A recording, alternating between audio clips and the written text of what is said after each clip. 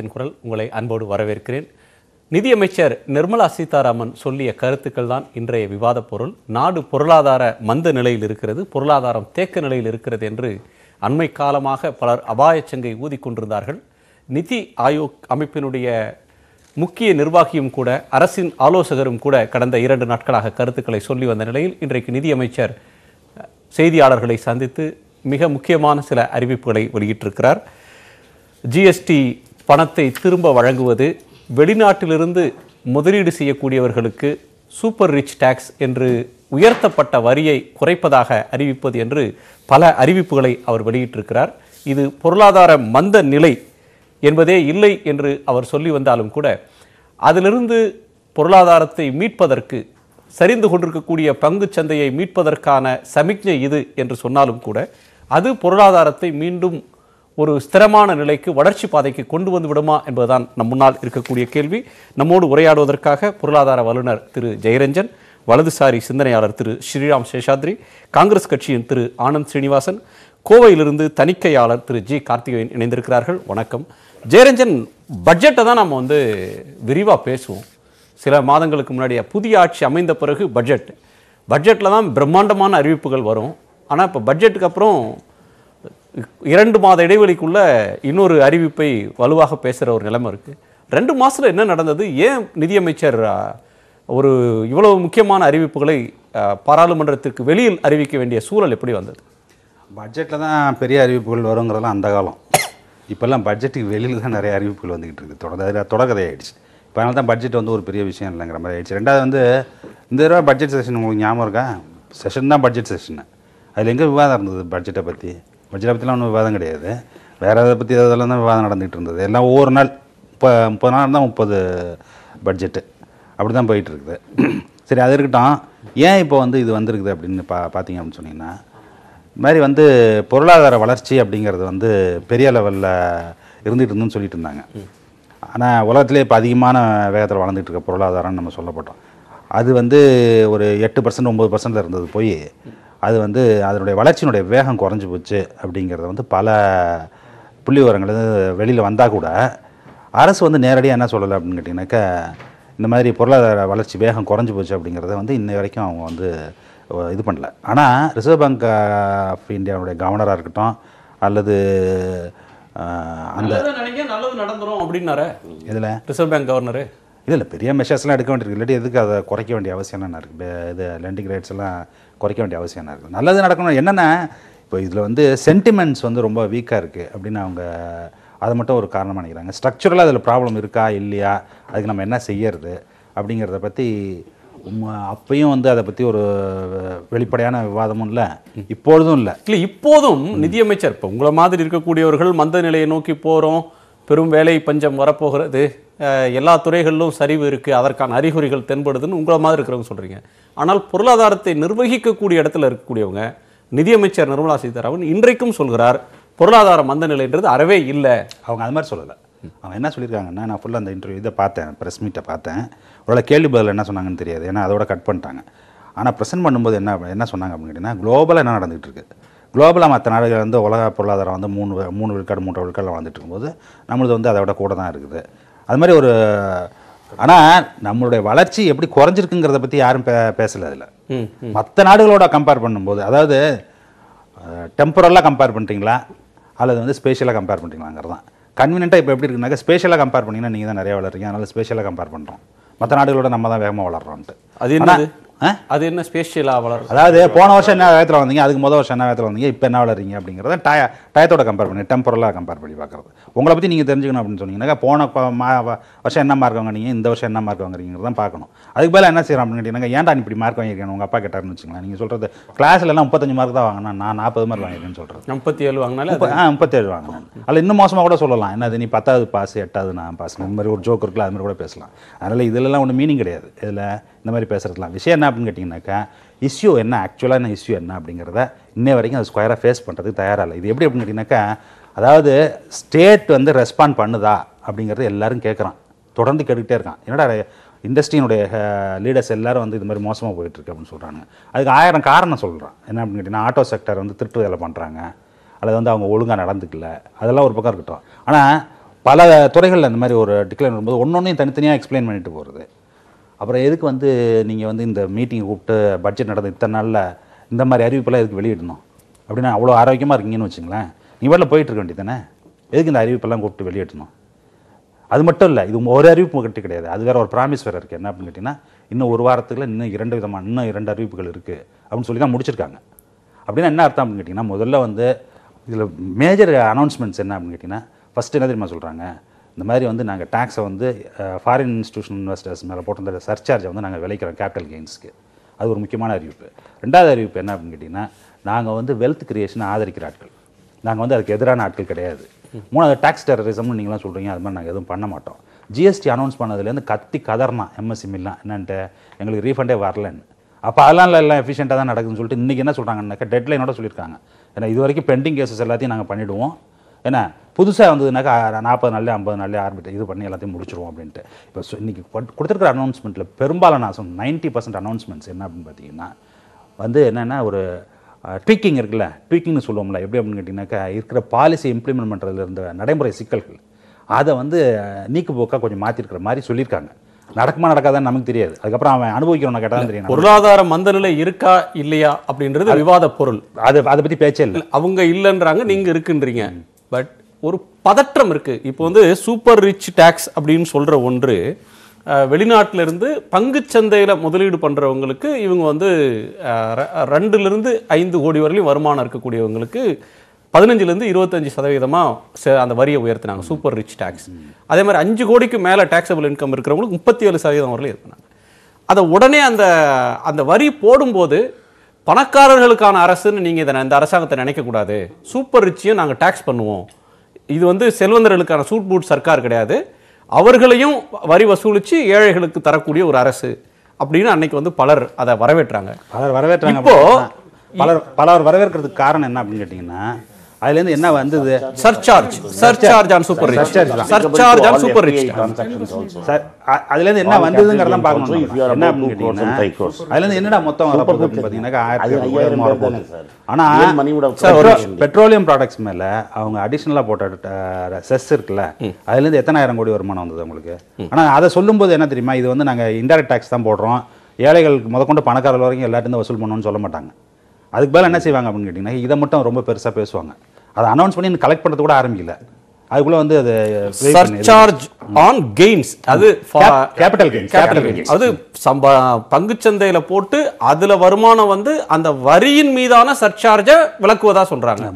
இது அவ்வளோ பெரிய அறிவிப்பா என்ன? அதாவது ஒரு இப்போ என்ன பண்ணுறவங்களாம் என்ன கமெண்ட் பண்ணிட்டு இருக்கோம் அப்படின்னு கேட்டிங்கனாக்கா இது வந்து ஸ்கொயராக ஃபேஸ் பண்ண மாட்டேங்கிறாங்க, ஏன்னா இதுக்கு வந்து உண்டான மெஷர்ஸ் எடுக்க மாட்டேங்கிறாங்க அப்படிங்கிறது ஒன்று. ரெண்டாவது வந்து நாடு ஃபுல்லாக இருக்கக்கூடிய பெரிய இண்டஸ்ட்ரீஸ்லாம் என்ன எதிர்பார்க்குறாங்க கேட்டிங்கனாக்கா இதுக்கு ரெஸ்பாண்ட் பண்ணணும், ஸ்டேட் வந்து எப்படி ரெஸ்பாண்ட் பண்ணுதுன்னு பார்க்கணும் அப்படின்னு சொல்லி அவங்களாம் எதிர்பார்த்துக்கிட்டு இருக்காங்க. அதுமாதிரி பார்த்துட்டு இருக்கும்போது ஸ்ட்ரக்சரலாக ஸ்லோ டவுன் ஆகுதுன்னு எக்கானமிஸ்ட்லாம் சொல்கிறான். சைக்கிளிக்கல் கிடையாது, இது ஸ்ட்ரக்சரலாக ஸ்லோ டவுன் ஆகுது அப்படிங்கிறது வந்து நிறைய பேர் சொல்லிட்டு இருக்கான். எப்படின்னா முன்னாடி பாட்டது கவர்மெண்ட்டாக இருந்திருப்பாங்க, அவங்களே சொல்கிறாங்க. இப்போ ரங்கராஜன் எழுதியிருக்காரு இன்னைக்கு என்ன அப்படின்னு கேட்டிங்கன்னா ஸ்ட்ரக்சரல் ஸ்லோ டவுன் இருக்குது, அதை எப்படி அட்ரஸ் பண்ணணும் அப்படிங்கிறதுக்கு அவர் சில சொல்யூஷன்ஸ்லாம் கொடுத்துருக்காரு. இப்போ ஸ்ட்ரக்சரலாக ஸ்லோ டவுன் ஆகுதுங்கிறத நீங்கள் ரெகனைஸ் பண்ணுறீங்களா இல்லையாங்கிறதான் கேள்வி. நான் சேஷாத்ரிகிட்ட கேட்டு வந்துடுறேன். 4 அறிவிப்பு. ஒன்று, சிஎஸ்ஆருக்கு பெரிய நிறுவனங்கள் சம்பாதிச்சு அவங்க சம்பாதிக்கிற வருமானத்தில் வரி செலுத்தினது போக அவங்களுக்கு இருக்கிற வருமானத்தில் ஒரு சின்ன சதவீதத்தை சமுதாயத்துக்கு பண்ணுங்கள், கம்யூனிட்டி சர்வீஸ் பண்ணுங்கன்னு சொல்கிறாங்க. அதை செய்யலைன்னா அதில் வந்து நிறையா தில்லுமுள்ளு பண்ணுறாங்க, திகுடுத்தம் பண்ணுறாங்கன்றதுனால செய்யணுன்றதுக்காக சில சட்ட வரம்புகளை போட்டு அதை வந்து ஒரு அஃபென்ஸ், நீ செய்யலைன்னா குத்தம்பா அப்படின்னு சொன்னாங்க. இப்போ அதை நீக்க வேண்டிய அவசியம் எங்கே? அது வந்து கிரிமினல் அஃபென்ஸ் இல்லை, இனிமேல் அது சிவில் அஃபென்ஸ்னால் இனிமேல் யார் சிஎஸ்ஆரை பண்ண போகிறாங்க, அதை ஏன் செய்கிறாங்கன்னு ஒரு கேள்வி கேட்கணும்.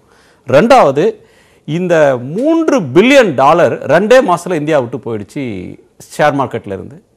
உடனே அதற்கான அதை தணிக்கணும்னு பதட்டப்படுறாங்க, உடனே இதை நாங்கள் செய்யணும் அப்படின்னு சொல்லி அதை அறிவிக்கிறாங்க. தேர்ட் ஒன், ஏஞ்சல் டேக்ஸ் கிடையாது ஸ்டார்ட் அப்ஸ்க்கு. ஃபோர்த் ஒன், வாகனம் வீட்டுக்கு கடனை வட்டியை வந்து குறைப்போன்னு 4 மேஜர் அறிவிப்புகள். அப்புறம் ஜிஎஸ்டி ரீஃபண்டுக்கு சொல்கிறாங்க.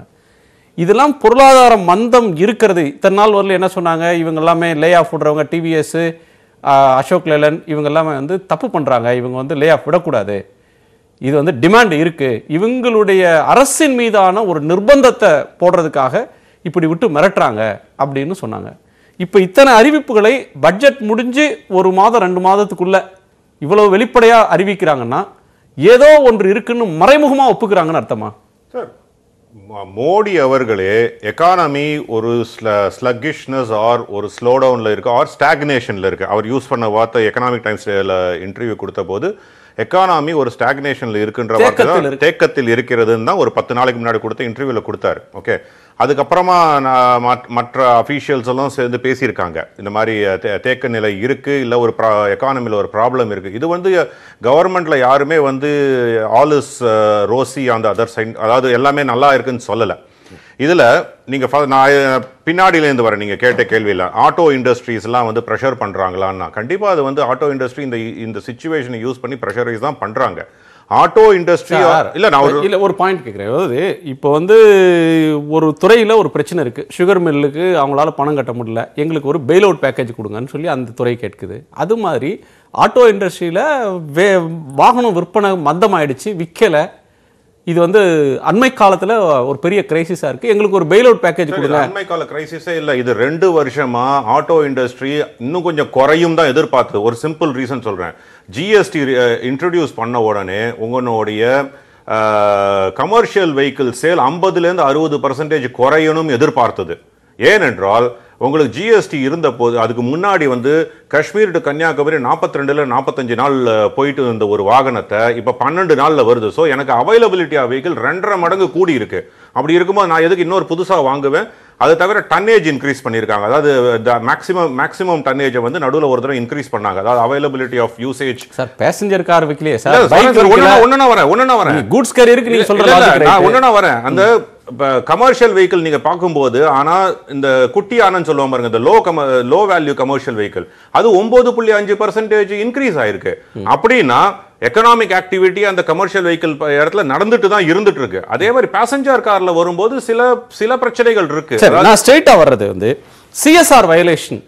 சிஎஸ்ஆர் வந்து சமூக கிரிமினல் குற்றம் சொன்னதே தப்பு சார். அது நான் ஒத்துக்கிறேன், அது கிரிமினல் குற்றமாவே பண்ணிருக்க கூடாது. ஏன்னா இது வந்து கம்பெனிஸ் ஆக்ட் படி இதை வந்து நீங்க பண்ணணும். அதாவது அதுல பண்ணப்படுகிற ஒரு ஃப்ராட் ஆர் அதுல பண்ணப்படுகிற குற்றத்துக்கு நீங்க வந்து கிரிமினல் லைபிலிட்டின்னு சொல்லியிருந்தீங்கன்னா பரவாயில்ல சார். எது சிவில் அஃபென்ஸ் எது கிரிமினல் அஃபென்ஸ்ன்றது வந்து பாக்குறவங்களுக்கு பார்வை அவங்களோட பிரியாரிட்டி பொறுத்து மாறல. நீங்க சிஎஸ் கல்யாண மேட்ரு கிரிமினல் அஃபென்ஸ் ஆகுது, கல்யாணம் பண்ணி அவங்கள வந்து கைவிட்டாங்கன்னா அவர் வந்து சிறைக்கு போகணும்னு இப்போ வந்து முத்தலாக் பில் வருது. முஸ்லிம்ஸ்க்கு மட்டும் தான் இல்ல, இந்துக்கள் கைவிட்டார் சிவில் அஃபென்ஸ் இல்ல, அது ஒரு வேற ஒரு விவாதம். நான் ஒரு உதாரணத்துக்கு சொல்றேன்.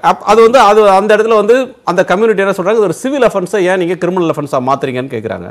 ஆனா சிஎஸ்ஆர் வர்றப்ப கிரிமினல் அஃபென்ஸா இருக்கிற ஒண்ணு சிவில் அஃபென்ஸா மாத்துவோம்னு அரசு சொல்லுது. இப்போ சொல்றேன் கேளுங்க, அந்த சிஎஸ்ஆர் ஃபண்டை நீங்க யூஸ் பண்ணிட்டேன்னு சொல்லி தப்பான கணக்கு காமிச்சா அது திருப்பி கிரிமினல் அஃபென்ஸா தான் ஆகும்.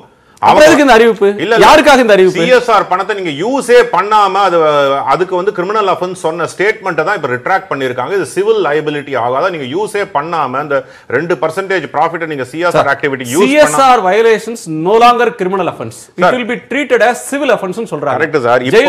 எதுக்காக ஜெயில் தண்டனைன்னு ஒரு அரசாங்கம் வலிந்து சொல்லணும், சட்டம் போடணும், அதை ஏன் ஒரு அரசாங்கம் திரும்ப பெறணும்? சார், அந்த சட்டம் போட்டதே வந்து சரியானபடி சட்டம் போடலைன்னா என்னுடைய குத்தமும். நானும் வந்து பிஜேபி வந்து அது கரெக்டா பண்ணான்னு சொல்லல, அது சரியானபடி சட்டம் போடலன்னா என்னுடைய குத்தம். ஏன்னா நீங்க சிஎஸ்ஆர் பணத்தை அவங்க வந்து பிளாக் மணி ஜெனரேஷனுக்கு யூஸ் பண்ணிட்டு இருக்காங்கன்ற ஒரு குற்றத்தினால தான் அவங்க வந்து ஒரு இந்த ஸ்டேட்மெண்ட் விட்டாங்க. சிஎஸ்ஆர் பணத்தை இந்த மாதிரிலாம் பண்ணீங்கன்னா இது வந்து கிரிமினல் லைபிலிட்டி ஆகும், அதை நீங்க சரியானபடி யூஸ் பண்ணணும்னு சொன்னாங்க. அதை இப்ப சரி பண்ணிருக்காங்கன்னு தான் சொல்லுவேன். சோ அதனால சிஎஸ்ஆர் ஆக்டிவிட்டி கருப்பு பணமா அதை குவிச்சாங்கன்னா இப்ப இனிமே சிவில் அஃபென்ஸ் அது கிடையாது, இன்னும் அதுவும் கிரிமினல் அஃபென்ஸா தான் ஆகும். அப்புறம் என்ன சார் சிஎஸ்ஆர் ஃபைனான்ஸ் மினிஸ்டர் சொல்றதுக்கு என்ன பொருள்? அண்டர் யூட்டிலைசேஷன் ஆர் நான் யூட்டிலைசேஷன் ஆஃப் சிஎஸ்ஆர் ஃபண்ட். அதாவது நீங்க அந்த சிஎஸ்ஆர் ஃபண்டை யூஸே பண்ணாம வெறுமன பணமாவே வச்சிருந்தீங்கன்னா அதுக்கு சிவில் லைபிலிட்டி பெனால்டி ஒண்டி தான் வரும். நீங்க தான் என்லைட்டன் பண்ணணும் சார். இது நான் முதல்ல வந்து நான் பேசணும்னா சொல்லிடுறேன். முதல்ல குயிக்கா 4 பாயிண்ட். உலகத்தில் எங்கேயுமே ரிசெஷன்ல இல்லை. 3 சக்சஸிவ் குவார்ட்டர்ஸாக டீ க்ரோத் கிடையாது. இந்தியாவில் 3 சக்சஸிவ் குவார்ட்டர்ஸாக டீ க்ரோத். அம்மையார் வந்து லண்டனில் போய் எக்கனாமிக்ஸ்லாம் படிச்சுட்டு வந்திருக்காங்க, அவங்களுக்கு ஒன்று சிறு அறிவு. இன்வெர்டட் பாண்ட் ஈல்டு நேற்று தான் இருக்குது. இது வரைக்கும் இன்வெர்டட் பாண்ட் ஈல்டுக்கு அப்புறம் ரிசெஷன் வரணும்னா 9 மாதம் கழிச்சு தான் அமெரிக்காவில் ரிசெஷன் வரப்போகுது. இன்றைக்கே ரிசெஷன் வந்துருச்சுன்னு சும்மா கதை விட்டுட்ருக்காங்க, அங்கே ரிசெஷன்லாம் வரல. அமெரிக்கா வந்து $20 trillion எக்கானமி 3%ல் க்ரோ ஆகிட்டுருக்கு. நம்ம $2.7 trillion, அம்மையார் கணக்குப்படி 5.8%, அரவிந்த் சுப்பிரமணியம் கணக்குப்படி 3.5% க்ரோ ஆகிட்டு இருக்கு. இன்றைக்கி IMF வந்து அரவிந்த் சுப்பிரமணியம் கணக்கு ரைட்டோ அப்படின்னு ஒரு கேள்வி கேட்டிருக்காங்க. அதை பற்றி இந்த அம்மையார் பேசலை. அதனால் ஃபஸ்ட்டு அந்த தவறு. ரெண்டாவது வந்து இந்த சர்சார்ஜை பற்றி நீங்கள் பேசுனீங்க. சர்சார்ஜ் ப்ராஃபிட் பண்ணால் தான் சர்சார்ஜ். இவங்க பட்ஜெட்டில் அடித்த பூத்தில் 3 வருஷம் லோ ஆகிடுச்சு ப்ராட் மார்க்கெட்டு. அதனால 3 வருஷம் சம்பாதிச்ச படத்தெல்லாம் எடுத்துகிட்டு போயிட்டாங்க. ஸோ யாரும் வந்து இந்த டேக்ஸே கட்ட போடாத டேக்ஸுக்கு இவங்க விட்ரால் கொடுத்துருக்காங்க. வரப்போறாத அல்லது கட்டவே முடியாத டேக்ஸ் ஒன்று. ஏன்னா மார்க்கெட் இப்படியே சரிஞ்சிட்டு இருக்கும். இல்ல ஒரு சென்டிமெண்ட்டை வந்து நம்மளுக்கு நிச்சயமா தெரியும் அந்த டேக்ஸ் வரப்போறது இல்லைன்னு. வராத கடனை ரைட் ஆஃப் பண்ற மாதிரி இது. நம்ம ஒரு ஃப்ரெண்டுக்கு ஒரு கடன் கொடுத்துருக்கோம், அவன் திரும்பி கொடுக்க முடியாதுன்னு தெரியும், சும்மா ஒரு ஜம்பத்துக்கு அந்த கடனை நான் மன்னிச்சேன்னு சொன்ன மாதிரி இது.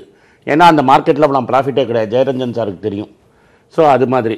நாலாவது, நான் பெருசாக மாலை தட்டிக்கிட்டு பஞ்சாப் அந்த பப்ளிக் செக்டர் பேங்க்கில் ஏதோ பண்ணிட்டேன்னு என்ன சொல்லியிருக்காங்கன்னா, பின்னாடி அடுத்த வருஷத்தில் போட போகிற 70,000 கோடியை, வருஷ கடைசியில் போட போகிற 70,000 கோடியை நான் உடனே போட்டுருவேன். நாங்களாம் நினச்சா நாளைக்கே போட போகிறாங்கன்னு. இல்லை, அதுக்கப்புறம் ஒரு மீட்டிங்லாம் நடத்தி அந்த 70,000 கோடியை போட போகிறோன்னு. சார், பப்ளிக் செக்டார் பேங்க்குக்கு 70,000 கோடி போடுறதுனா யோசிச்சு எடுக்க வேண்டிய முடிவு இல்லையா சார்? இருங்க சார், பட்ஜெட்லேயே போட்டாங்க. பிப்ரவரியே சொல்லிட்டார் சார் அவர். பிப்ரவரியிலேருந்து ஆகஸ்ட் வரைக்கும் யோசிச்சு இனிமே யோசிச்சு போட போறாங்க 70,000. நம்பிக்கை தரும் வார்த்தைகள்னு பார்க்கவே மாட்டீங்களா? இல்லைங்க சார், நீங்க பேச விட மாட்டீங்க. பெசிமிஸ்டிக் இல்லை, அதுக்கு மேல இருக்கிற உள்குத்த பாருங்க. 70,000 கோடி அம்மையார் கொடுப்பாங்க. உடனே போய் வெள்ள டெபாசிட் 4,30,000 கோடி என்ஹான்ஸ் டெபாசிட் கலெக்ஷனையும் வந்த மாதிரி கணக்கு காமிச்சு. இங்கே இருக்கிறதுக்கே டெபாசிட்டை காணும். டெபாசிட் க்ரோத்து ரொம்ப ஸ்லோவாக இருக்குது. உடனே அம்மையார் கணக்கு போட்டாங்க. 4,30,000 ரூபா மக்கள் கொண்டு கொட்டுவாங்க பேங்க்கில், அதுவும் நேஷனலைஸ் பேங்க்கில். 4,30,000 கோடி கொட்டினப்புறம் அந்த 5 லட்சம் கோடி நாளைக்கே அவைலபிள் ஆகிடும். அந்த 5 லட்சம் கோடியை உடனே எல்லாருக்கும் கடனாக கொடுப்பாங்க. எக்கானமி ரிவைவ் ஆகிடும். இதை தான் இன்றைக்கி சொன்னாங்க. நீங்க சொல்றது பார்த்தா ஏதோ நடக்காத போகாத விஷயத்த இப்ப ப்ராமிஸ் பண்றது மாதிரி ஒரு சித்திரத்தை தர்றீங்க. 70,000 கோடி நாளைக்கே செக் கொடுத்தாலும் அது செபி எல்லாமே லிஸ்டட் பேங்க்கு. ஒரு மாசத்துக்கு அப்புறம் தான் இன்னைக்கு கொடுத்தா கூட 1 மாசம் ஆகும் பேங்க்குள்ள வரதுக்கு. இனிமேல் மீட்டிங் போட்டு அவங்க டிசைட் பண்ணி கொடுக்கறதுக்குள்ள அக்டோபர் ஆகிடும். அதுக்கப்புறம் நீங்கள் வெளில போய் டெபாசிட் வாங்கணும். அதையும் ஒரே நாளில் வராது. 4,30,000 கோடி டெபாசிட்லாம் ஒரு நாளில் வருது இல்லை.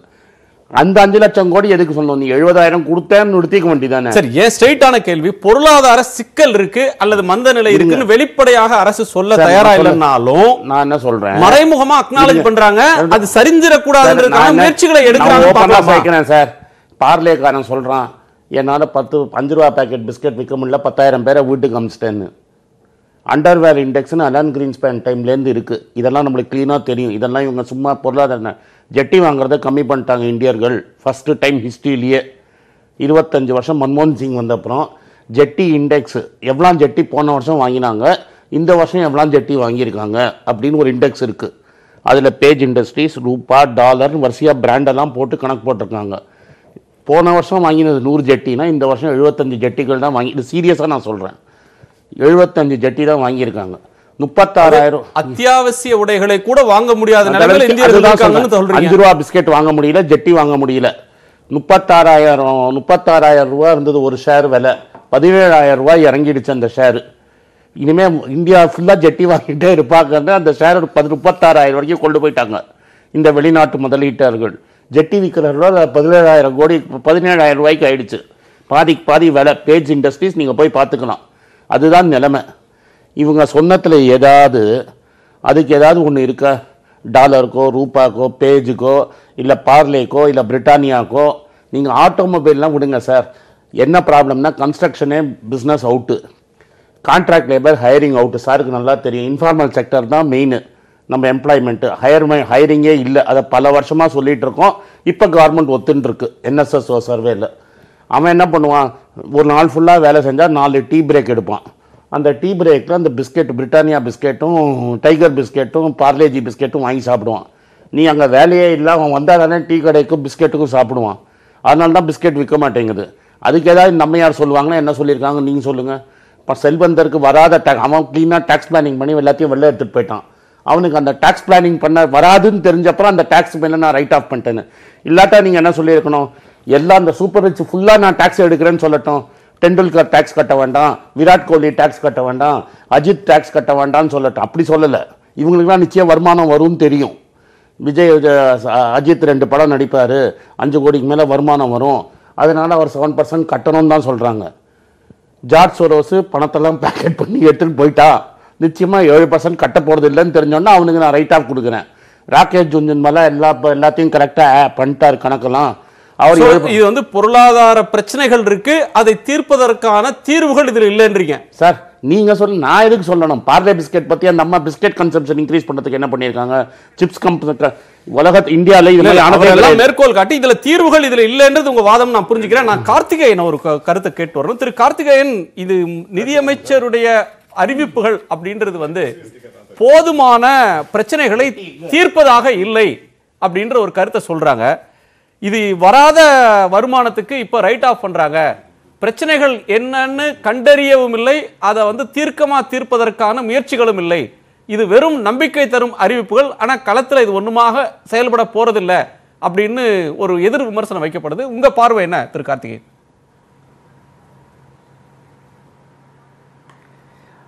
அதாவது இப்போ வந்து நீங்கள் கேட்ட மாதிரி முதல்ல பொருளாதார சுணக்க நிலைங்கிறது இருக்குது. இதை வந்து பிரதம மந்திரிலேருந்து எல்லாருமே ஒத்துக்கிறாங்க. இதில் வந்து முக்கியமாக நம்ம பார்க்க வேண்டியது first shy consumerism, shy investment. அதாவது இன்றைக்கி இப்போ பட்ஜெட்டுக்கு அப்புறம் பார்த்தீங்கன்னா நிறையா தனியார் முதலீடுகள் ஏற்படுவதாக இருந்தது.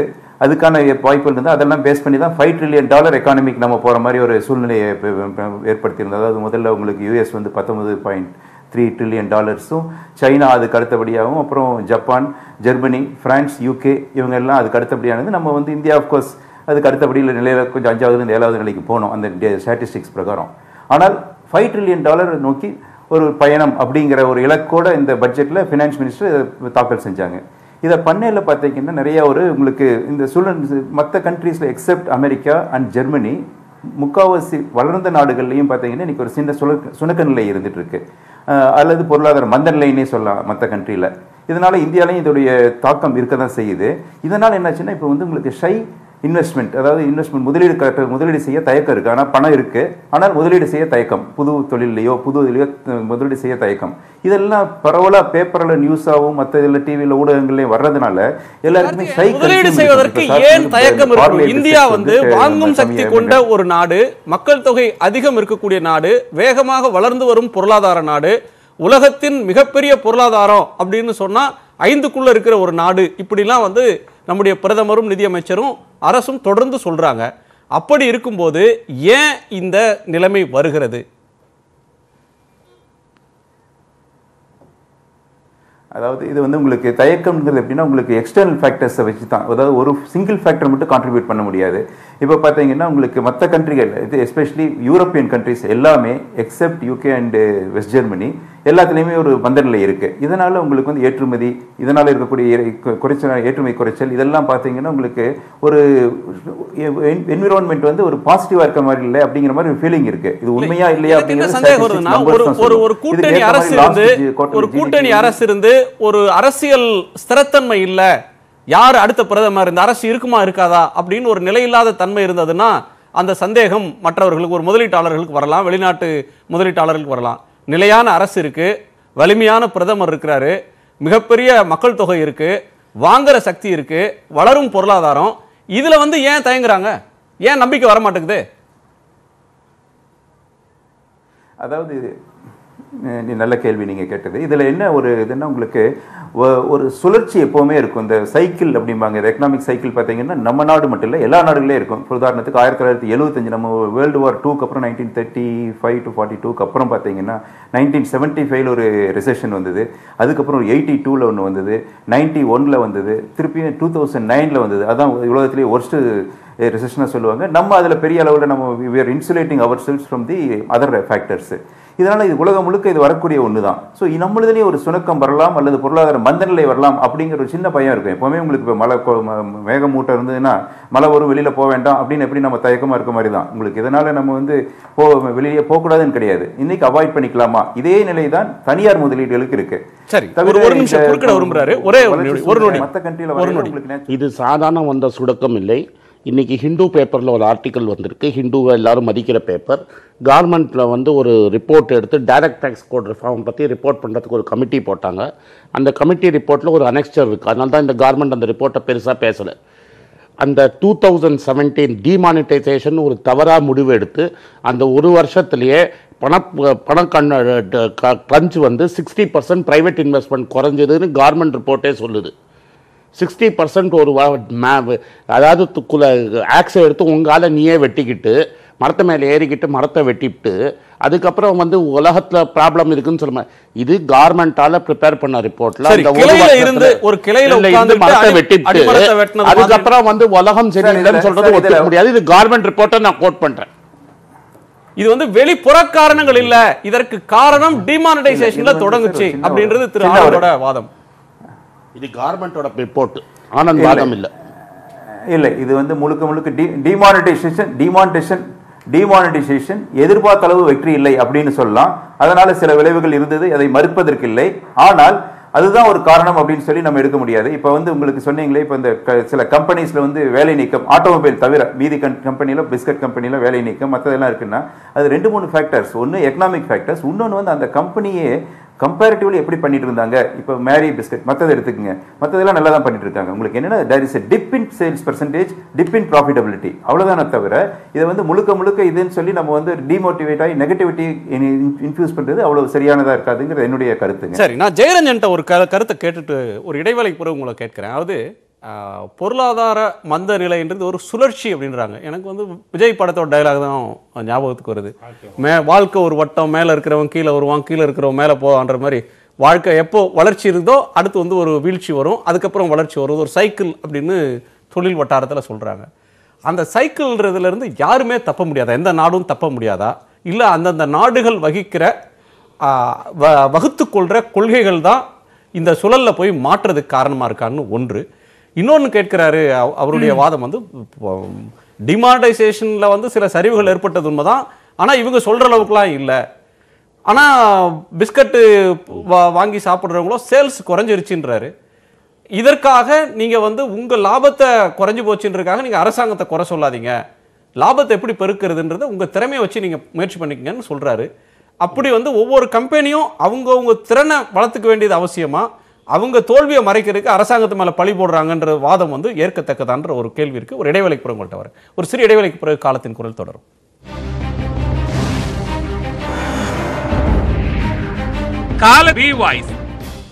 நீங்க அபாயச்சங்க ஊதுனீங்க. திருப்பூர், ஆம்பூர், ராணிப்பேட்டையில் தொடங்கி கோயம்புத்தூர்லேருந்து ஜிஎஸ்டி, சிறு குறு முதல் தொழில் அதிபர்கள் எல்லாமே வந்து ஜிஎஸ்டி ரீஃபண்டில் எங்களுக்கு பிரச்சனை இருக்குனாங்க. 2 சிக்கல், டிமானிட்டைசேஷனில் தொடங்குச்சு, ஜிஎஸ்டியில் தீவிரமடைஞ்சது, அதுக்கப்புறம் இயல்பு நிலைக்கு திரும்பியதுன்னு சொன்ன நேரத்தில் இந்த சிக்கல்கள் வருது. அரசு உடனே அதுக்கு வந்து ரியாக்ட் பண்ணுறாங்க. ஒரு அரசு பிரச்சனைகளை உணர்ந்துருக்கு, செயல்பட தொடங்கி இருக்கிறாங்க. ஜிஎஸ்டி ரீஃபண்டை உடனே கொடுத்தா தான் ரிவைவ் ஆகுன்ற உணர்ந்து தொடங்கி இருக்கிறாங்கன்னா நீங்கள் வரவேற்கணும் தானே. ஆனால் நீங்கள் சந்தேக கண் கொண்டு இதை பார்க்குறீங்க. சந்தேக கண் கண்டெல்லாம் பார்க்கல, வட்டி குறையும். இல்லை அப்படி இல்லை. அதாவது ஜிஎஸ்டி சிறு குறு தொழில்கள்கிட்டலாம் அவ்வளோ பணம் இருக்கா நீங்கள் சொல்கிற மாதிரி? எப்படி ஜிஎஸ்டி இம்ப்ளிமெண்ட் பண்ணி எத்தனை மாதம் ஆச்சு? எவ்வளோ வருஷம் ஆச்சுன்னு கேளுங்க சார். இல்லை, மாத கணக்கிலே சொல்லுங்கள். 30 வட்டி கட்டுறது மாத கணக்கில் தானே கட்டுறேன். 30 மாதம். 30 மாதத்துக்கு நீங்கள் வந்து ஒன்றும் செய்யாமல் இருந்துட்டு அவன் செத்து சுண்ணாமானதுக்கு அப்புறம் நான் வந்து உங்களுக்கு இம்மீடியட்டாக நான் ரிலீவ் கொடுக்குறேன் அப்படின்னு சொல்கிறது எப்படி இருக்குது சொல்லுங்கள் பார்ப்போம். செத்து போனதுக்கப்புறம் அவனை தூக்கிட்டு ஐசியூக்கு போகிற மாதிரி நான் வந்து இப்போ இதை இன்ஃப்யூஸ் பண்ணுறேன், அதை இன்ஃப்யூஸ் பண்ணுறேங்கிறதெல்லாம். அவன் இப்போது இந்த டிமாண்ட் கிராஷ் ஆனதுக்கு என்ன காரணம்னு சொல்லுங்கள். ரூரலில் சரி, நான் இன்னொன்று சொல்கிறேன், இந்த அறிவிப்புகளில் ஏதாவது ஒரு விஷயம் இருக்கா? ஏன்னா அது ரூரல் டிமாண்ட் வந்து கம்ப்ளீட்டாக கொலாப்ஸ் ஆகிருக்குங்கிறது தான் எல்லோரும் சொல்கிறாங்க. அதை ரிவைவ் பண்ணுறதுக்கு ஏதாவது ஒன்று இருக்கா? கேட்டாக்கா வந்து நிறைய கேபிட்டல் கெயின்ஸில் வந்து இதை போட்டதை நான் ரிமூவ் பண்ணுறேன், ஜிஎஸ்டி ரீஃபண்டை வந்து 30 மாதம் கழிச்சு நான் உடனே கொடுத்துட்றேன். என்ன டுபாக் ஒரு அறிவிப்பு இல்லை. மொத்தமாக ப்ராப்ளம் எங்கே இருக்குது அப்படின்னு கேட்டிங்கன்னாக்கா அவ்வளோ பெரிய கிராஷ் இருக்குது ரூரல் டிமாண்டில். அது கிராமப்புற மக்கள்கிட்ட வாங்கும் சக்தி இன்னைக்கு இல்லை. ஆமாம், அதுக்கு வந்து நீங்கள் என்ன பண்ணியிருக்கீங்க? வெறும் பேச்சு மட்டும்தான். என்ன அப்படின்னு கேட்டிங்கனாக்கா வருமானத்தை வந்து 2 பங்கு ஆக்கிடுவோம், 3 பங்கு ஆக்கிடுவோம் அப்படின்ட்டு. அந்த ஒரு இந்தியன் ஜேர்னல் ஆஃப் அக்ரிகல்ச்சர் எக்கனாமிக்ஸில் இப்போ ஒரு பேப்பர் வந்திருக்கு. அந்த பேப்பரில் பார்த்தீங்கன்னா என்ன சொல்கிறாங்க அப்படின்னு கேட்டிங்கன்னா, இப்போது விவசாயினுடைய வருமானம் அதிகமாக ரேட் படி கணக்கு போட்டு பார்த்தீங்கன்னா சில மாநிலங்களில் வந்து விவசாயினுடைய வருமானம் டபுள் ஆகிறதுக்கு 18 வருஷம் ஆகும், சில மாநிலங்களில் 22 வருஷம் ஆகும், சில மாநிலம் 25 வருஷம் ஆகும். இந்த மாதிரி இருந்தாக்கா டிமாண்ட் எப்படி ரிவைவ் ஆகும் ரூரல் டிமாண்டு? அதுக்கு முன்னாடி எந்த விதமான ஸ்டெப்புமே கிடையாது. அந்த மாதிரி இருக்கும்போது எவ்வளோ பெரிய செக்டரில் டிமாண்ட் கன்ஸ்ட்ரெயின் தான் மிகப்பெரிய பிரச்சனைன்னு எல்லாரும் சொல்கிறான். நீங்கள் வந்து என்ன சொல்கிறீங்க அந்த மாதிரி பேசும்போதெல்லாம் ஆட்டோ இண்டஸ்ட்ரியில் அவன் அதை பண்ணிவிட்டான், கன்ஸ்ட்ரக்ஷனில் இதை பண்ணிவிட்டான், செக்டரை எக்ஸ்பிளைன் பண்ணாதீங்க. ரைட்டா? நீங்கள் எப்பயுமே என்ன தெரியுமா இது என்ன செய்யும் அப்படின்னு கேட்டிங்கனாக்கா, அனெக்டோட்டல் எவிடன்ஸ் பேச போனீங்கன்னாக்கா நீங்கள் ஒன்று சொன்னீங்கன்னா நான் ஒன்று சொல்லுவேன், ஆளாளுக்கு ஒன்று சொல்லலாம், அதுக்கெல்லாம் எண்டே கிடையாது. உங்கள்கிட்ட மேக்ரோ டேட்டா இருக்குது, எடுத்து பாருங்கள். மேக்ரோ டேட்டா என்ன சொல்லுது? இது மாதிரி சொன்னால் என்ன சொல்கிறாங்க, ஜெயரஞ்சன் நேற்று ஒரு 2 கிளாஸ் தண்ணி குடிச்சார், இன்றைக்கி 2 கிளாஸ் தண்ணி தான் குடிச்சிட்டு இருக்காரு, நல்லா தான் இருக்காரு. இதெல்லாம் நம்ம டேட்டா ஆளாளுக்கு இது மாதிரி ஒன்று சொல்கிறது. என்னது, ஏர்போர்ட்டில் எத்தனை பேர் போயிட்டு இருந்தான், அத்தனை பேர் தான் போயிட்டுருக்கான். அப்புறம் வந்து பஸ்ஸில் எத்தனை பேர் போனோன்னா அவன் அத்தனை பேர் தான் போயிட்டுருக்கான். இதெல்லாம் டிமாண்ட் குறையலன்றதுக்கு நீங்க ஒரு வாதத்தை முன் வச்சா, கிராமப்புற மக்கள்கிட்ட வாங்கும் சக்தி இல்லை, அதனால அங்கே விற்பனை மந்தமாயிடுச்சுன்றது நீங்க ஒரு வாதமாக முன் வச்சா, அப்படி எதுவும் இல்லை, விமான நிலையங்கள்லாம் மக்கள் கூட்டத்தால் நிரம்பி வழியுது, ரயில்லாம் வந்து எந்த ரயிலும் காத்து வாங்கல. நான் என்ன சொல்கிறேன், டேட்டாவை பார்த்துட்டு பேசுங்க. டேட்டா என்ன டேட்டா தெரியுமா, அதில் என்ன குறைஞ்சி இதில் என்ன குடிச்சுன்னு இல்லை. இப்போது இதில் இப்போ ரங்கராஜன் என்ன எழுதுறாரு அப்படின்னு கேட்டிங்கன்னா, ஸ்ட்ரக்சரலாக ப்ராப்ளம் இருக்குது அப்படின்னு சொன்னாக்கா, கேபிட்டல் ஃபார்மேஷன் இல்லை குறைஞ்சி போச்சுங்கிறாரு, ப்ரைவேட் இன்வெஸ்ட்மெண்ட் குறைஞ்சி போச்சுங்கிறாரு. இதுதான் டேட்டா. அதை விட்டுட்டு நான் வந்து பஸ் டிக்கெட் இதே பஸ் டிக்கெட் தான் விற்றுக்கிட்டு இருக்கு, இத்தனை சைக்கிளில் தான் எல்லாரும் போயிட்டுருக்கான் அப்படின்னு சொல்கிறதெல்லாம் இருக்குல்ல, அது என்னன்னு கேட்டிங்கன்னா, எனக்கு தெரிஞ்ச என்ன அப்படின்னு கேட்டிங்கன்னா, இந்த டேட்டா தான் பேசணும்னு தெரிஞ்சாலும் என்ன செய்கிறது அப்படின்னு கேட்டிங்கனாக்கா, இது வந்து ஒரு டிவிஷனரி டாக்டிஸ் அது. ஆமாம். இன்னொன்று என்ன அப்படின்னு கேட்டிங்கனாக்கா, இது இல்லைன்னாக்கா ஐரோப்பாவில் தான் நடந்துட்டு இருக்குன்னு சொல்கிறேன். நான் என்ன கேட்குறேன், இது அது என்ன தெரியுமா, கிளாசிக் கேஸ் ஆஃப் வாட்டர் பவுட்ரி. என்னது, அங்கேயே நடந்துகிட்டு இருக்கு, அதோட நம்ம குளோபல் எக்கானமி ஆகிட்டோம், அதனால் அங்கே இருக்கிறதெல்லாம் நம்ம சரி. நான் உங்கள்கிட்ட கேட்குறேன், பார்லே பிஸ்கட் தான் எக்ஸ்போர்ட் பண்ணுறீங்களா நீங்கள் ஐரோப்பாவுக்கும் அமெரிக்காவுக்கும்? இல்லை நீங்கள் வந்து இதில் இருக்கக்கூடிய டிக்ளைன் எப்படி எக்ஸ்பிளைன் பண்ணுவீங்க? எது நம்ம ஆட்டோ சேல்ஸில் எக்ஸ்போர்ட் மார்க்கெட் திருவுண்டு நம்மளுது, மொத்த ப்ராடக்ட் இந்தியாவுக்குமே மொத்தம் எக்ஸ்போர்ட் மார்க்கெட் திருவுண்டு. நீங்கள் என்ன சொல்கிறீங்கன்னு கேட்டிங்கன்னா, நம்ம குளோபல் ரெசிஷன் தான் நம்மளுக்கு ரொம்ப பாதிக்கப்பட்டுருச்சுன்ட்டு. நீங்கள் எவ்வளோ எக்ஸ்போர்ட் பண்ணுறீங்க? சைனா சொன்னால் ஒத்துக்கலாம், ரைட்டா? சைனா சொல்கிறான்னு வச்சுங்க, குளோபலாக வந்து ரெசிஷன் இருக்குது, அதனால் எங்களுக்கு பாதிக்கப்படுதுன்னு சொன்னால் ஒத்துக்கலாம். நீங்கள் என்ன எக்ஸ்போர்ட் பண்ணுறீங்க? சில கம்பெனிலாம் எடுத்து பார்த்தீங்கன்னா எக்ஸ்போர்ட்டு 2% 1.5% இருக்கும். அந்த மாதிரி வச்சுக்கிட்டு நீங்கள் என்ன சொல்கிறீங்க அப்படின்னு கேட்டிங்கன்னா, குளோபல் தான் உங்களை எக்ஸ்பிளைன் பண்ணுது நீங்கள் சொல்கிறது இருக்குல்ல, அது வந்து என்ன அப்படின்னு கேட்டிங்கன்னா, இஷ்யூ வந்து கம்ப்ளீட்டாக வேறையாக மாற்ற. அது கிராமப்புற மந்த நிலையை அட்ரஸ் பண்ணுங்க, விவசாய நிலைமையை சீரமைங்க, அதுக்கு ப்ரையாரிட்டி கொடுங்கன்றது உங்கள் ஆர்குமெண்ட்டா? இல்லை இந்த சென்செக்ஸ் பங்குச்சந்தைக்கு வரக்கூடிய முதலீடு வராமல் போயிடக்கூடாது, அதற்கு எடுக்கக்கூடிய முயற்சிகள், அந்த இன்வெஸ்டர் சென்டிமெண்ட்னு சொல்றாங்க, முதலீட்டாளருடைய உணர்வு, நான் உங்கள்கிட்ட ஒரு அந்த நம்பிக்கையை ஊற்ற இல்லை ஃபாரின் இன்ஸ்டிடியூஷனல் இன்வெஸ்ட்மெண்ட்னால இந்திய சாதாரண ஒரு நீங்கள் இருக்கீங்க, உங்களுக்கு அதுக்கு என்ன சம்மந்தம் இருக்குது? உங்களுக்கு அதுக்கு ஏதாவது சம்மந்தம் இருக்கா? உங்கள் வாழ்க்கைக்கு அதுக்கு ஏதாவது சம்மந்தம் இருக்கா? எவனோ பணம் உணர்ந்து போடுறான், திரும்பி எடுத்துகிட்டு போகிறான், ரைட்டா? அதனால் உங்களுக்கு என்ன? அந்த பணம் அப்படியே தூங்குறது இல்லையா? அது ஏதோ ஒரு வகையில் வந்து வருது. அது ஃபினான்ஸ் கேபிட்டல்னால என் நாட்டில் ஏதாவது நடந்திருக்கா? எதுக்கு நீங்கள் அப்புறம் வந்து அந்நிய முதலீட்டாளர் போய் ஈர்த்துட்டு வரீங்க? எதுக்கு கொண்டாந்து இதை ஆரம்பி அதை மாதிரி ஏன் சொல்கிறீங்க? நீங்கள் இங்கே உட்காந்துட்டு ஏப்பா நீங்கள் எல்லாம் இன்வெஸ்ட்மெண்ட் போங்கப்பா அப்படின்னு சொன்னால் அவன் கம்ப்யூட்டரில் எல்லாத்தையும் ட்ரான்ஸ்ஃபர் பண்ணி அவன் பாட்டில் பணத்தை எடுத்துகிட்டு போயிட்டு இருப்பானே, அதுதான் இன்வெஸ்ட்மெண்ட்டா? அது வந்து உங்கள் வாழ்க்கையை மாற்றுமா? உங்களுக்கு நிறைய பேருக்கு வேலை கொடுக்க போதா? அது தூங்குறதில்ல நீங்கள் சொல்கிறீங்களா? நீங்கள் எதுக்கு அப்புறம் எனக்கு அவனுக்கு ஏதாவது லாக்இன் பீரியட் வச்சுருக்கீங்களா? என்னன்ட்டு நீ இன்வெஸ்ட் பண்ணால் 5 வருஷத்துக்கு எடுத்துகிட்டு போகக்கூடாது அப்படின்னு ஏதாவது சொல்கிறீங்களா? அதெல்லாம் ஒன்றும் கிடையாது. திரு சேதுராமன், உங்கள் பார்வை. ஆக்சுவலாக இன்னைக்கு ஈவினிங் அவங்க கொடுத்த அந்த இன்டர்வியூ வந்து நம்மளாம் எதிர்பார்த்தது வந்து எல்லா ரெசெஷனுக்கு நோக்கி போயிட்டுருக்கு, அதுக்கு அட்ரஸ் பண்ணுற மாதிரி ஏதாவது ஒரு இன்ஃபர்மேஷன் இருக்குன்னு தான் எல்லாரும் பார்த்தது. அவங்க வந்து ஸ்டாக் மார்க்கெட் ஓரியன்டாகவே அவங்க சொல்கிறாங்க. ஜெயரஞ்சன் சார் சொல்கிறது நான் ஒத்து போகிறேன். ஏன்னா ஸ்டாக் மார்க்கெட்டை ரிவைவ் பண்ணுறதுக்கோ இல்லை அந்த சென்டிமெண்ட் ரிவைவ் பண்ணுறதுக்கோ இது தளம் கிடையாது. ஆனால் அவங்க என்ன பண்ணியிருக்கலாம், அவங்க சொன்ன பட்ஜெட்டில் அவங்க ஸ்டாக் மார்க்கெட் வந்து ஒரு காம்பனன்ட் தான் சார். சிஎஸ்ஆர் வயலேஷன் சொல்றாங்க, டாக்ஸ் டெரரிசம் இல்லன்றாங்க, எங்க வந்து தேவையில்லாம கதவை தட்ட மாட்டாங்க. சிஎஸ்ஆர் வயலேஷன்லாம் வரும்பொழுதே வேணாம்னு சொன்ன டிஸ்கஷன் சார். அதெல்லாம் நான் ஆல்ரெடி கார்பரேட் வரி கொடுக்கலாம், மேல் 1% போட்டுக்கோ வரியாவே, கவர்மெண்ட் நீ என்கிட்ட வரி வாங்கி நீ பண்ணு, நான் ஏன் இன்னொரு சிஎஸ்ஆர் பணத்தை கொடுத்து அதை நான் மானிட்டர் பண்ணி எனக்கு இன்னொரு தேவை இருக்காது.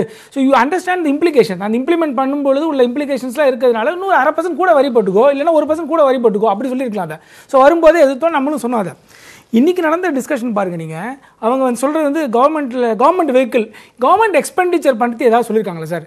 எக்கானமிஸ்ட் ஜெனரலாக சொல்லுவாங்க கவர்மெண்ட் செலவழித்தாதான் பணம் போகும்.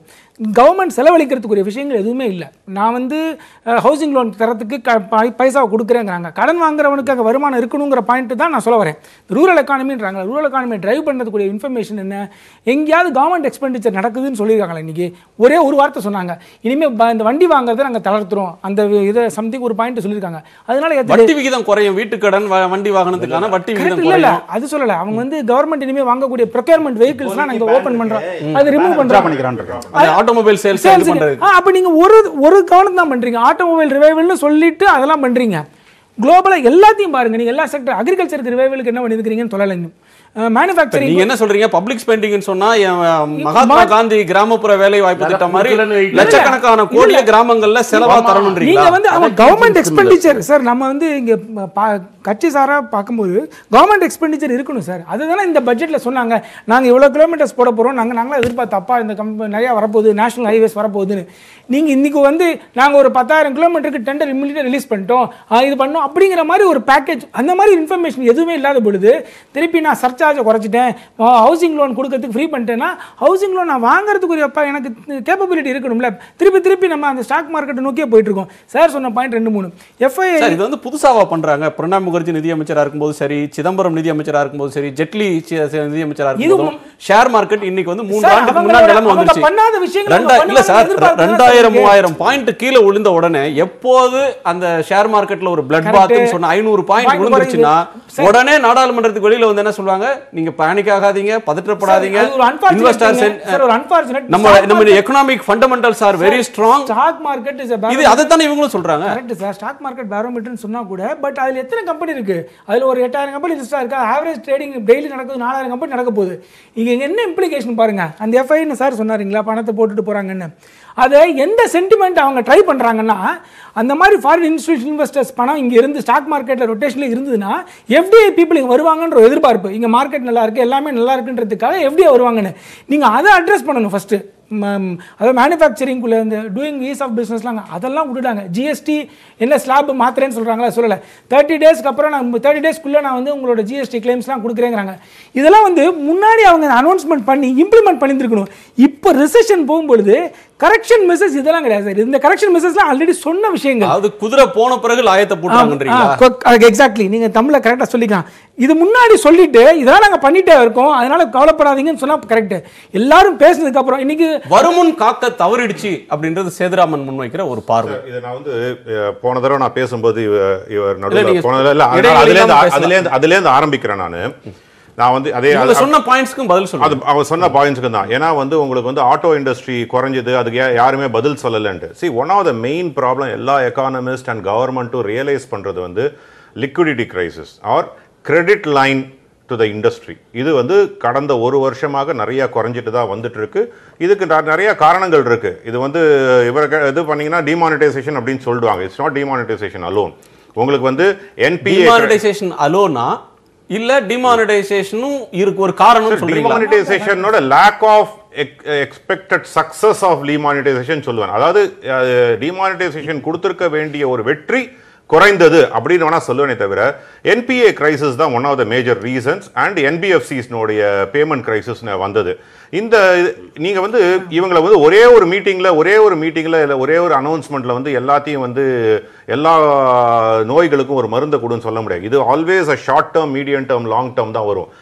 ஜெயரஞ்சன் சார் சொன்ன மாதிரி வந்து ஒரு ஸ்ட்ரக்சரல் ரீஃபார்ம்ஸ் கண்டிப்பா தேவைப்படுது. அதை வந்து எல்லாருமே ரெகக்னைஸ் பண்ணி நித்தி ஆயோக்லேருந்து ஆரம்பிச்சு எல்லாரும். மன்மோகன் சிங் அன்னைக்கு எச்சரிச்சார், அது நாடாளுமன்றத்தில் பேசும்போது, நீங்க வந்து இதை டிமானிட்டைசேஷன்றதை பின்வாங்குங்க, அது அந்த இது செல்லாதுன்னு சொல்லாதீங்க, அந்த அறிவிப்பை பின்வாங்க, இது வந்து பாரதூரமான விளைவுகளை பொருளாதாரத்தில் ஏற்படுத்தும், அடுத்து வரக்கூடிய ஆண்டுகள்ல இதனுடைய தாக்கம் மிக கொடூரமா வேற ஒண்ணுமே செய்யாம இருந்திருந்தாங்கன்னா அது வேற எதுவுமே செய்யாம இருந்திருந்தாங்கன்னா டிமானிட்டைசேஷனால இந்த பிரச்சனைன்னு ஒத்துக்கலாம். அதுக்கப்புறம் ஒரு பிக்கஸ்ட் ஸ்ட்ரக்சரல் ரீஃபார்ம் வந்திருக்கு ஆன் டாக்ஸ் ஸ்ட்ரக்சரல் ரீஃபார்ம்.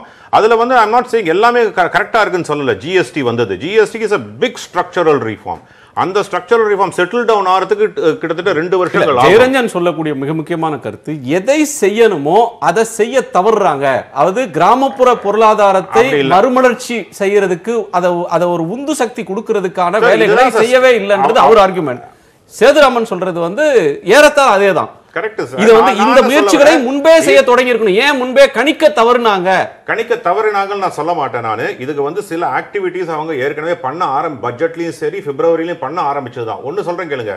இவர் சொன்னார் வந்து 3 குவார்டர் கண்டினியூஸா வந்து ஒரு ஸ்லாக்னஸ் இன் ஜிடிபி க்ரோ ஆகாமலோ இல்லைன்னா குறைந்தாலோ ரெசெஷனரி ட்ரெண்ட்.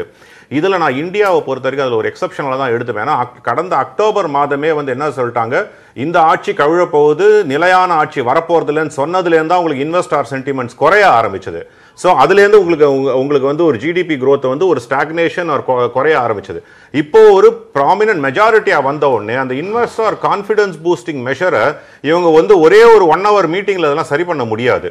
இது வந்து இட்ஸ் chain of action. இல்ல இது வந்து ஒரு சப்ளிமெண்டரி இதுதான் சார். இன்வெஸ்டர் சென்டிமென்ட் பட்ஜெட் நடத்தும் சார். பட்ஜெட் ஜூன்ல வந்த பட்ஜெட்ல இவனால ஒண்ணும் பண்ணிருக்க முடியாது. என்னோட கேள்வி வந்து ஃபுல் பட்ஜெட் மக்கள் வந்து மிகப்பெரிய மாண்டேட் கொடுத்து நிலையான அரசு அப்படிங்கறத டெல்லியில உருவாக்கிட்டாங்க. ஃபுல் பட்ஜெட் பில் 1.0 முடிஞ்சு போச்சு. அது வந்து பிப்ரவரியில வந்து பண்ணதுல இருந்து இப்ப ஜூன்ல பண்ணும்போது 2. ஃபினான்ஸ் பில் 2.0ல அவங்க லிமிட்டட் கண்ட்ரோல் தான் இருந்தது அவங்களுக்கு.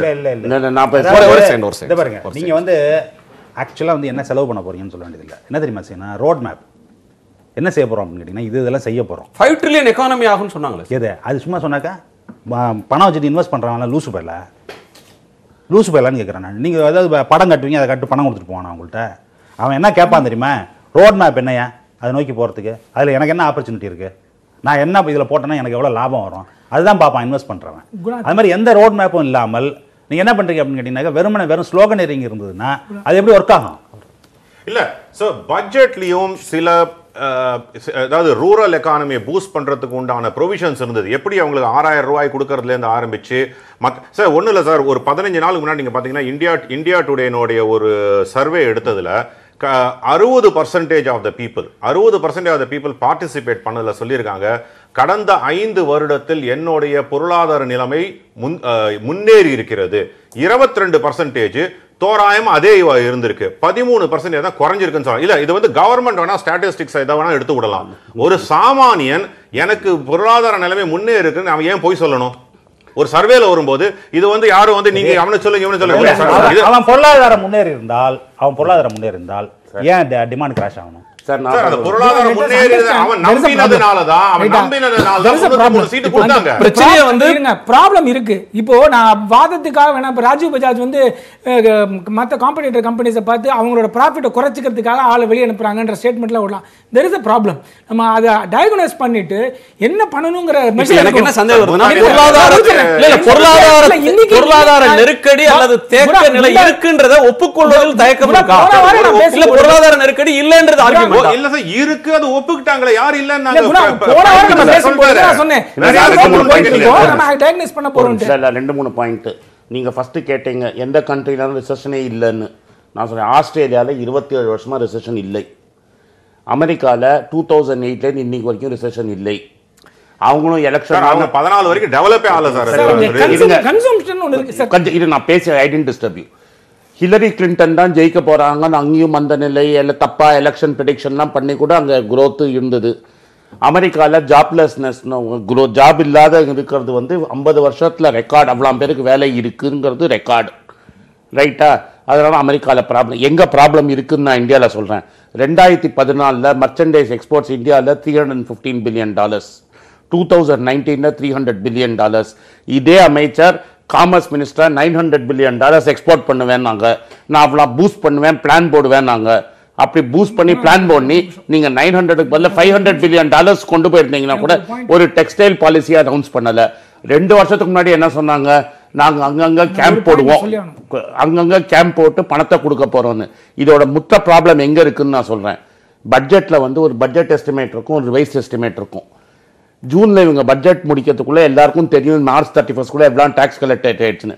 Krishnamurthy Subramaniam chief economic advisor revise estimate ஒன்று சொல்றாரு. பட்ஜெட் எஸ்டிமேட் அடுத்த நாளை காத்தால 1,70,000 எக்ஸ்ட்ரா கலெக்ட் 70,000 கோடி எக்ஸ்ட்ரா கலெக்ட் பண்ணிட்டோம்ட்டாங்க. இன்னைக்கு காத்தால பிசினஸ் ஸ்டாண்டர்ட் பேப்பர் பார்த்தீங்கன்னா 4.5% தான் growth. பட்ஜெட்ல இவங்க என்ன சொல்றாங்க, 17% ப்ரொஜெக்ட் பண்றாங்க டைரக்ட் டாக்ஸ் growth. 5 மாசம் கழிச்சு 4.69 தான் க்ரோ ஆயிருக்கு. இவங்களுக்கு கஜானா காலி, ஸ்டிமுலஸ் கொடுக்கறதுக்கு காசு இல்லை. அடுத்தது சார் கடைசி பாயிண்ட் அப்படி நீங்கள் பேசுங்க ரூரல் கன்சம்ஷன் பற்றி சொன்னார்.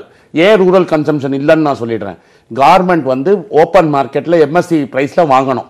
ஃபஸ்ட்டு ஸ்டெப் இவங்க எம்எஸ்பி ப்ரைஸே வாங்கலை. ரெண்டாவது என்ன கோல்மால் பண்ணியிருக்காங்கன்னா எஃப்சிஐ மூலமாக தான் வாங்கணும். எஃப்சிஐ கடன் இல்லாத இயக்கமாக இருந்தது. அதை 2 லட்சம் கோடி கடனை வாங்க வச்சு அவன்கிட்ட காசே கிடையாது மண்டிக்கு போகிறதுக்கு. அதனால பிரைவேட் செக்டர் ஐடிசி மாதிரி கம்பெனியெல்லாம் லெஸ் தென் 15% ஆஃப் எம்எஸ்பி இப்போ பப்ளிஷ் பண்ண விலையிலேருந்து 10% 15% வாங்குறான். அந்த கம்மி விலை வாங்குறதுனால ரூரல் டிமாண்ட் கொலாப்ஸ் ஆயிருக்கு. நீங்கள் எஃப்சிஐ ஃபிக்ஸ் பண்ணாமல் ரூரல் டிமாண்டை ரிவைவே பண்ண முடியாது. குணா, பாயிண்ட் என்னன்னா, இன்னைக்கு நம்ம எதிர்பார்த்தது என்னன்னா, இப்போ போன வாரம் வரைக்கும் நம்ம பேசிட்டு இருந்து ரிசெஷன் இருக்கு, சேஃப்கார்ட் பண்ணணும்னு. எதிரெல்லாம் எதிர்பார்த்துருந்தோன்னா, இப்போ சைனாலேருந்து எல்லாம் வெளில வராங்க மேனுஃபேக்சரிங்கிற இன்ஃபர்மேஷன் உலகத்துக்கே தெரியுது. எல்லாரும் சொல்கிறாங்க வியட்நாமோ இந்தியாவான்னு பேசிகிட்டு இருக்கோம். அப்போ இந்தியாவில் அந்த மேனுஃபேக்சரிங்கோட ஆப்பர்ச்சுனிட்டி யூஸ் பண்ணுறதுக்கு தேவையான ஒரு குவாலிட்டி பேஸ்டு ப்ராடக்ட்டை டெவலப் பண்ணுறதுக்கு தேவையான அடித்தளத்தை இங்கே எங்கே போட்டிருக்கோம்? அதுக்கு ஏதாவது ஸ்கில் கேப்புக்கோ இல்லை அதுக்கு ஏதாவது முயற்சி இந்த கவர்மெண்ட் எடுத்திருக்கா? அது அந்த எதிர்பார்ப்பு இருந்தது. ஏன்னா ஒரு ஆப்பர்ச்சுனிட்டி இருக்குது. சைனாலேருந்து வெளில வராங்க, பங்களாதேஷ் நம்மளோட எக்ஸ்போர்ட் மார்க்கெட் எடுத்துகிட்டு போகிறாங்க, டெக்ஸ்டைல் மார்க்கெட் எடுத்துகிட்டு போகிறாங்கன்னா எந்த இடத்துல குவாலிட்டியை சஃபர் ஆகிறோம், ஆர் அட்ரஸிங் டேட், அந்த மாதிரி இன்ஃபர்மேஷன் இருந்துன்னு வச்சுக்கோங்களேன். எக்ஸ்போர்ட் இனிமேல் சஃபர் ஆகாது. இந்த மாதிரி நம்ம குவாலிட்டி இம்ப்ரூவ் பண்ணுறதுக்கு இந்த மெஷர்ஸ் எடுத்துருக்கிறோம். அப்போ இந்த எந்த விஷயங்களுமே அதை தான் நம்ம எதிர்பார்க்குறோம். ஏன்னா டேரெக்டாக எல்லாரும் பேசுறது என்ன, எக்ஸ்போர்ட் அஃபெக்ட் ஆச்சு, எக்ஸ்போர்ட் ஏன் அஃபெக்ட் ஆகுது, குவாலிட்டி இல்லைன்னு சொல்றாங்க. சைனாலேருந்து வெளியில போறவங்க நம்மளுக்கு ஒரு ஆப்பர்ச்சுனிட்டி கொடுக்குறாங்க. இந்த மாதிரி விஷயங்களை ஃபோக்கஸ் பண்ணி இன்னைக்கு ஒன்றும் வரல. கடன் அவைலபிள், ஹவுசிங் லோன் அவைலபிள், 70,000 கடனை இன்ஃபியூஸ் பண்றேன்னா என்ன நெக்ஸ்ட் என்ன? கடன் வாங்குற திராணி அவனுக்கு இருக்கான்னு பார்க்க சொல்றீங்க, அதை திராணியை ஏற்படுத்துங்கன்னு சொல்றீங்க. நான் கார்த்திகேயன் ரொம்ப நேரமா குறுக்கிறார், அவரை கேட்டு. திரு கார்த்திகேயன்,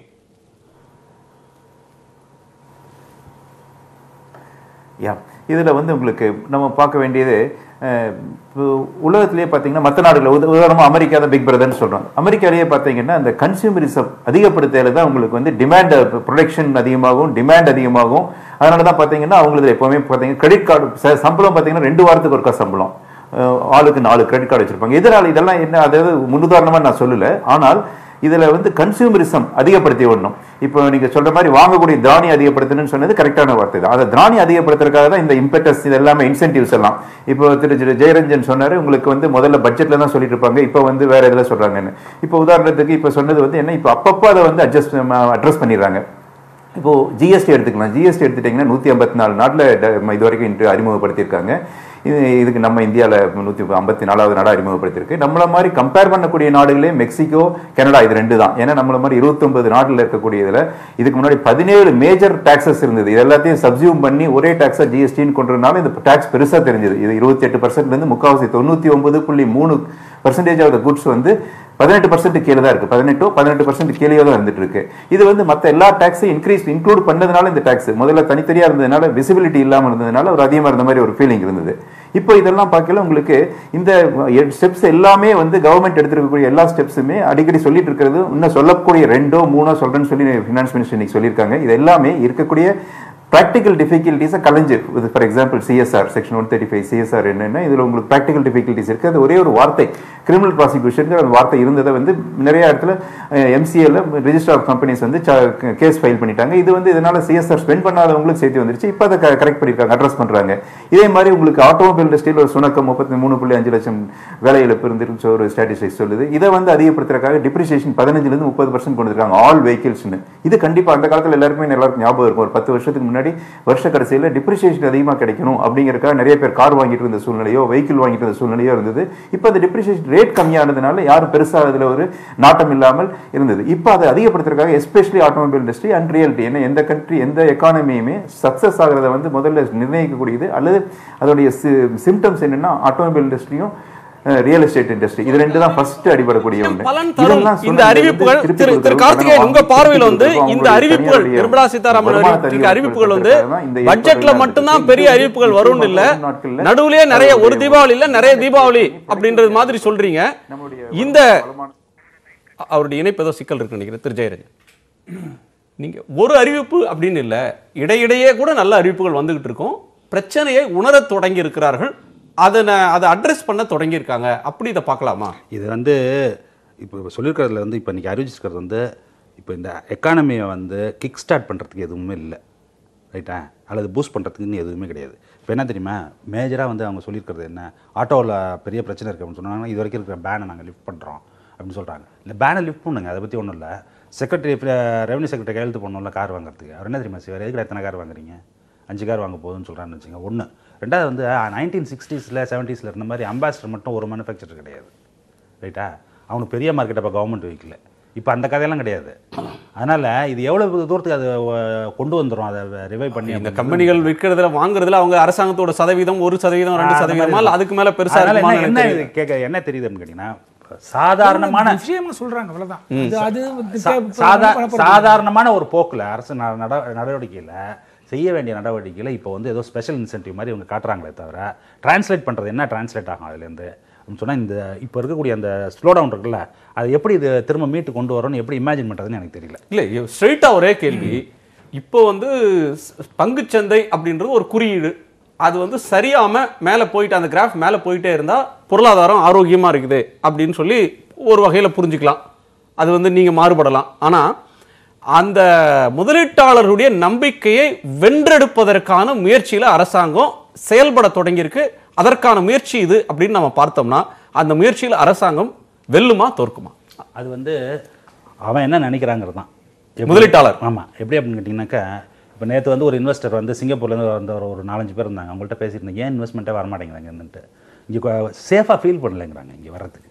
என்ன சேஃப்டி இல்லை இவங்க இதில் என்ன இப்போ ஒரு நிலையான அரசு இருக்கு, லா என்ஃபோர்சிங் ஏஜென்சிஸ்லாம் இதாக இருக்காங்க, மாநிலத்தில் ஒரு நிதானமான ஒரு அரசியல் சூழல் இருக்கு, எவ்வளோ டிஸ்ரப்ஷன் இருக்கு, என்ன இருக்கு என்ன டிமாண்ட், சிங்கிள் விண்டோ கிளியர், ஒரே ஒரு நாளில் ஒரே ஒரு நாளில் எல்லாத்தையும் டிமானிட்டைஸ் பண்ணிட்டு போகிறீங்க, ஒரே ஒரு நாள் எல்லாத்தையும் இன்னையிலேருந்து ஜிஎஸ்டி கொண்டு வர போகிறீங்க. நீங்கள் எல்லாத்தையும் எப்படி டியூன் பண்ணுறது, அட்ஜஸ்ட் பண்ணுறது எல்லாத்துக்கும் அப்படி. சரி, அப்படி பார்த்தாக்க இல்லை, நான் உங்கள்கிட்ட ஒரு கேள்வி இருக்கிறேன், இருக்கக்கூடிய பிளாக் மணி எல்லாத்தையும் கொண்டு போய் எதுக்கு லண்டன்ல நியூயார்க்கில் எதுக்கு வைக்கிறான்னு சொல்லுங்க பார்ப்போம். எதுக்கு கொண்டு வைக்கிறான்னு கேட்டிங்கன்னா, அங்கே சேஃபாக இருக்குங்கிறதுனால தான். ரைட்டா? அவங்க என்ன எதிர்பார்க்க மாட்டாங்க, எப்போயுமே ஃபாரின் இன்ஸ்டியூஷனல் இன்வெஸ்ட்மெண்ட்ஸோ அது எவ்வளோ இன்வெஸ்ட் பண்ணி அவன் எஃப்ஐஐன்னு இல்லை, எந்த இன்வெஸ்டர் என்ன எதிர்பார்ப்பான்னு கேட்டிங்கன்னா, அவன் போடுற பணம் பத்திரமா இருக்கணும், அந்த போடுற பணம் வந்து திரும்ப அவன் எப்போ வேணாலும் எடுத்துகிட்டு போகிற மாதிரி இருக்கணும். நீங்கள் வந்து நேற்று வந்து போடும்போது 65 ரூபா, இன்னைக்கு 75 ரூபான்னு வச்சிங்களேன், திரும்பி எடுத்துகிட்டு போகிறது எவ்வளோ காஸ்ட்லி. அதனால இதெல்லாம் தான் யோசிப்பாங்க அவங்க. நிறைவு கருத்து பிளாக் மணி கன்சம்ஷன் பண்றதே யூகே யுஎஸ்ஏ தான். அதை பத்தி பிற்பாடு வருவோம். இது வந்து ஒரு ஸ்டார்ட் தான் சார். நான் வந்து இதுதான் வந்து ஃபைனல் இது அப்படின்னு சொல்ல, இது வந்து ஸ்டார்ட் பண்றதுக்கு போதுமான இருக்கு, இது இல்லைன்ற அவரோட ஆர்குமென்ட். வச்சுங்களேன், கிரெடிட் லைன் இல்லாம கிட்டத்தட்ட ஒரு வருஷமா ஒரு கிரெடிட் லைன் இல்லாம என்பிஎஃப்சிஸ்க்கு இந்த கிரெடிட் லைன் இல்ல, அதை இப்போ ஓபன் அப் பண்ணிருக்காங்க. அதே மாதிரி ரீகேபிட்டலைசேஷன் இவர் சொல்றாரு 1 மாசம் ஆகும்ட்டு. இருந்தாலும் இது ஒரு confidence building மெஷர்ல one of the efforts. இது வந்து அடுத்த புதன்கிழமை திருப்பி உங்களை மீட் பண்றேன்னு சொல்லி இதே மாதிரி சில அறிவிப்புகளோட வரேன்னு சொல்லியிருக்காங்க. சோ இது வந்து ஸ்ட்ரக்சரல் ரிஃபார்ம்ன்றது இந்த இன்னும் ரெண்டு டிமானிடைசேஷன் அப்ப சக்திகாந்த தாஸ் தினந்தோறும் ஒரு அறிவிப்பு கொடுத்தாரு. அது மாதிரி அது பிக்கஸ்ட் டிஸ்ரப்ஷன் இந்த எக்கானமின்னு வரும்போது அது அப்பப்ப அட்ஜஸ்ட் பண்ணி தான் ஆகணும். இது வந்து ஒரு சேஞ்ச் நீங்க வந்து ஒரு பிசினஸ் இது பண்ணி பிசினஸ் டிரான்ஸ்ஃபர்மேஷன் அண்ட் சேஞ்ச் மேனேஜ்மெண்ட்ல அது பண்றது தான் கரெக்டானது. இது வந்து நாடு தழுவிய இது. அண்ட் தேசம் மாறிக்கொண்டு பிசினஸ் டிரான்ஸ்ஃபர்மேஷன் வார்த்தை சொல்றீங்க. ஆமா, அது தேசத்தினுடைய தன்மையை மாத்துறாங்க. ஒரு ஹானஸ்டி இன் பிசினஸ் எடுத்துன்னு வரும்போது சக்திகாந்த் தாஸ் பண்ணது டெய்லி ஒரு அனௌன்ஸ்மெண்ட் பண்ணது எதுன்னு கேட்டீங்கன்னா, என்ன பர்பஸ்க்கு பண்ணோங்கிறது. எப்படின்னா முதல்ல ஒரு பர்பஸ் சொல்லுவாங்க, அட்டைன் ஆக மாட்டோம்னு தெரிஞ்சுன்னா அடுத்த நாள் காலையில் இன்னொன்னு சொல்லுவாங்க, அது அட்டைன் ஆக மாட்டோம்னா அதுக்கு எத்தனை எக்ஸ்பிளனேஷன் யாரு முன்னாடியே பண்ணி ஒரு எக்ஸ்பிளனேஷன் கிடையாது. அட்ஜஸ்ட் பண்ணதான் இது வந்து ஒரு ஹானஸ்டி இன் பிசினஸ் ஒரு மைண்ட் செட்டை எடுத்துன்னு வரும்போது சில டிஸ்ரப்ஷன்ஸ் இருக்க தான் செய்யும். இது தவிர்க்க முடியாத ஒன்று தான் என்னோட கடைசி பார்வையா நான் சொல்றேன். இந்த இதுக்கு இல்ல டிஸ்ரப்ஷன் இருக்கும், ஆனா அந்த டிஸ்ரப்ஷன் வந்து அதனுடைய பக்க விளைவாக அடுத்த விளைவாக அது வந்து அதை விட பெரிய வளர்ச்சி கொண்டு போகணும். ஒரு ஆக்டிவிட்டியுமே கலச்சி ஆடுறோம் கவர்மெண்ட் ஒரு ஆக்டிவிட்டியுமே பண்ணலனா கூட இந்த எக்கானமி வில் grow at 5.3%. ஒண்ணுமே பண்ணலனா கூட. நன்றி. அது இந்த டிஸ்ரப்ஷன்ஸ் சொல்றது வந்ததும் 4 கால் வீச்சல்ல பாய்ஞ்சது வந்து 8 கால் பாய்ச்சல்ல இருக்கணும். ஆனா அப்படி இல்லாம ரொம்ப தத்தி தவழ்றது மாதிரி ஆயிடுச்சு. இல்லை அதான் நம்ம டிமானிட்டைசேஷன் பேசும்பொழுது சொன்ன விஷயங்கள் தான். ஸ்டெப்ஸ் இமீடியட்டாக எடுக்கணும், கரெக்டிவ் மெஷர்ஸ். அந்த டிலே பண்ணும் பொழுது அந்த இம்பாக்ட் நிறையா வந்திருக்கு. இப்போ ஜிஎஸ்டி பற்றி இப்போயும் சொல்லணும், அவங்க எம்எஸ்எம்இயோட ஜிஎஸ்டி இமீடியட்டாக கொடுக்குறங்கிற இன்ஃபர்மேஷன்லாம் ஒரு மாதத்துக்கோ இல்லை பிப்ரவரி பட்ஜெட் முடிஞ்ச அடுத்த 2 மாதத்துலேயே ஏதாவது சொல்லியிருந்துருக்கலாம். அவங்க இந்த மாதிரி பண்ணுறோம் அப்படின்னு சொல்லியிருந்துருக்கலாம்.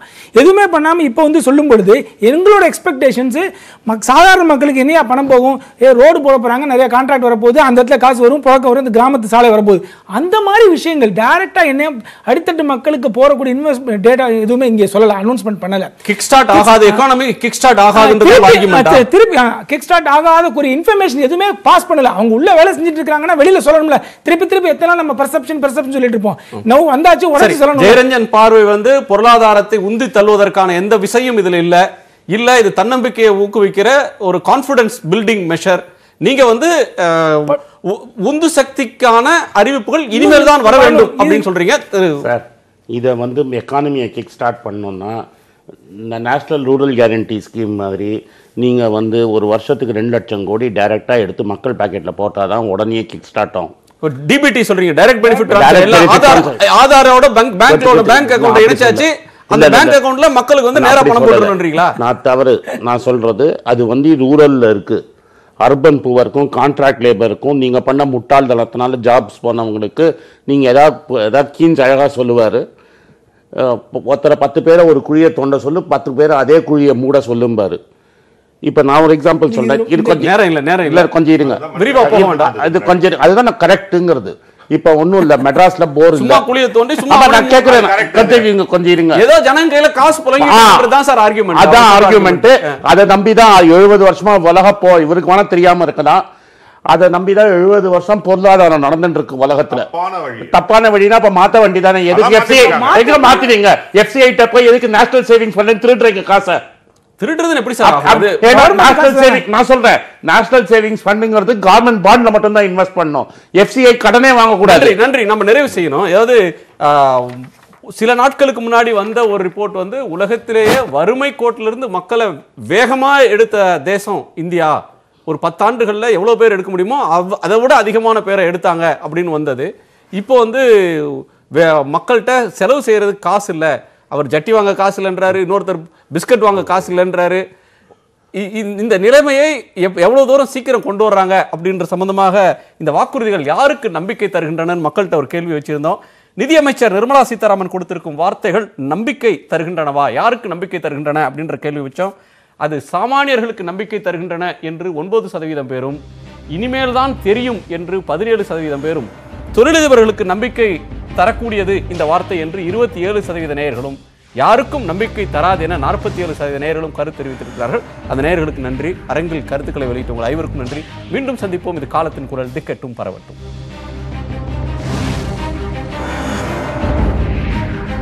காலத்தின் குரல் powered by SMC money voice, B voice. செய்தி ஊடகம்